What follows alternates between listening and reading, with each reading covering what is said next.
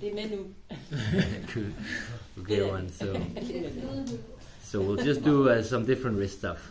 Nothing fancy, just that we feel ready in the wrists. So the first is just to walk around, point your fingers all directions.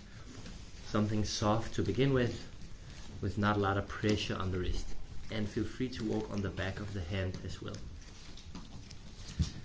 Different directions, spin your arm inside and outside.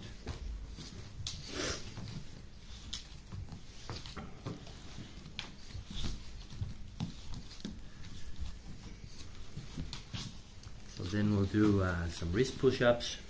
Point your fingers forward and set up your hands and arms like you're in a handstand, that same feeling. And then we just lift the root of our hand off the ground. Try not to use your thumbs, and we just lower up and down.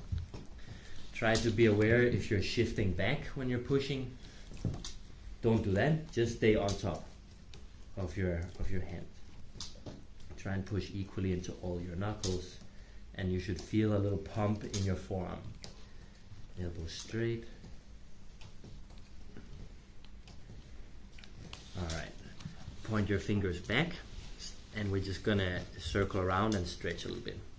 It's actually okay here if part of your hand peels off, like if that feels nice, just gently stretching and the other way. For the back of the hand, hopefully this doesn't hurt too much on the wooden floor, but we put the back of the hand down, fingers pointing back, and I cup my arm, or cup the hand so it's kind of fixed. And from here, very gently, I'm just going to spin my elbow like this, visiting the corners of the wrist, and you can kind of spin the elbow all the way down towards the floor and up again. The goal is kind of just to stretch the back side of the wrist. Yeah, if it's this way, it's going to feel a bit different. If you point it in, maybe you get more of a stretch. Just around 5 or 6 or so, and then we switch sides. A bit hard to see what my elbow is doing with the long sleeve, but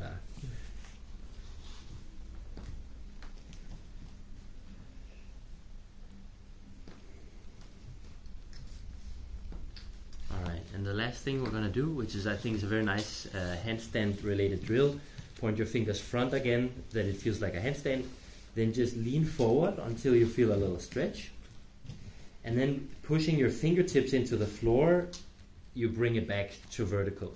So I lean forward and I push myself back. And you can also keep a pressure in your fingertips all the time. Can you guys feel that you're pushing yourself back from the fingers? That's kind of the same feeling hopefully later on when you're on the brink of falling to the back in your handstand. You're gonna turn on this fighting sensation that you're really pushing, digging into the floor with your knuckles or your fingertips or both. Alright, let's again point fingers back and just kind of loosen up a little bit, circle around 3 times to each side, and then that's our wrist warm-up.